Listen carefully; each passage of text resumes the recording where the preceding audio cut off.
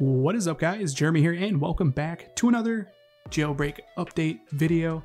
And iOS 14 is pretty crazy. Right now, it's pretty much battle of the jailbreaks. There's 5 different utilities being worked on. I know for sure at least 4 of them are probably going to be publicly released. One of them might not. But it's pretty incredible that, you know, an exploit was released, and now we can see all of these different developers trying to create a utility to push it out, and it's kind of like a race to whoever can get the jailbreak out first. So if we go into my images here, these are the 5 different jailbreak utilities that I'm aware of that are currently being worked on. You have the Manticore jailbreak, you have the Odyssey jailbreak, you have the Comet jailbreak, you have the Blizzard jailbreak, and then the Rootless jailbreak there.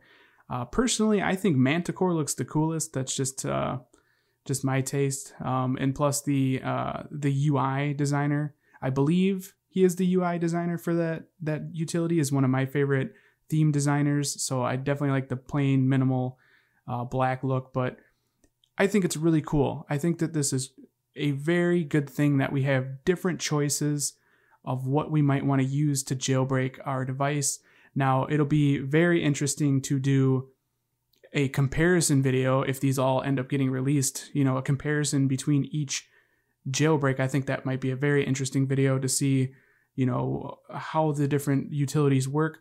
Of course, I'm sure Odyssey is going to ship with Cydia, and you might see some of these other ones ship with like Cydia, so it's going to be a personal preference type of thing of what you want to use. I really like that we're going to have hopefully multiple choices when it comes to this jailbreak. I think that that's very cool. And it might be kind of a cool video to do a comparison between each one to see which one is actually the fastest at jailbreaking your device. I think that could be cool too. But just wanted to give you guys a very quick update that iOS 14, there are jailbreak utilities that are currently being developed. As soon as they're ready, I'm sure they will ship, and I'll have it covered as soon as they are.